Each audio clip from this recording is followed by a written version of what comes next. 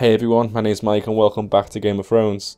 In the last part, Lady Glenmore agreed to marry Roderick, so we're going to get an army from her family. We got to play as Gareth a little bit and he spoke to Jon Snow, talking about what happened at the Red Wedding and just that he needs to get back with his brother, making alliance with the brothers of the Night's Watch.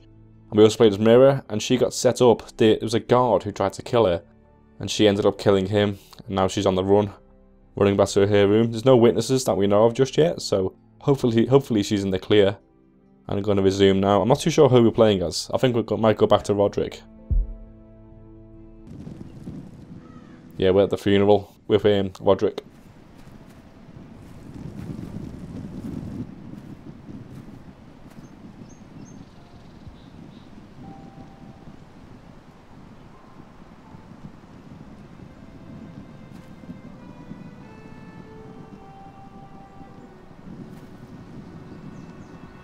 What's Gwyn Whitehill doing here?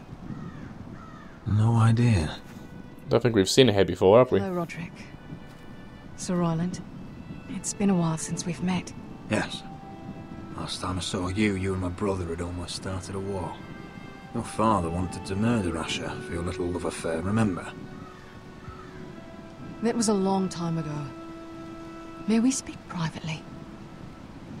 My lady? Roderick, I came here because